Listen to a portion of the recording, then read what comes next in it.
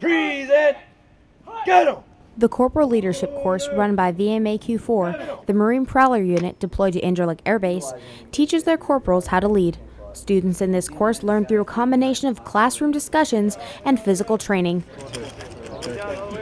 The most that I've taken from this course is the resources that I've been educated on that I can pass down to my junior Marines to assist them during difficult times. I can lead them into the right direction.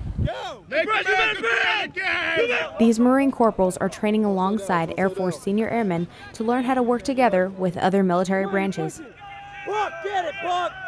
I believe that the joint training is very valuable in the aspect that it gives the different services an insight in the other service. So basically you can understand more why they do things that they do and they act the way that they act, and in turn allowing you to be able to work better together as a team between forces.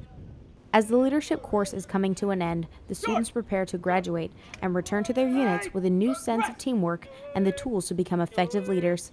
Airman First Class Mika, Incirlik Air Base, Turkey.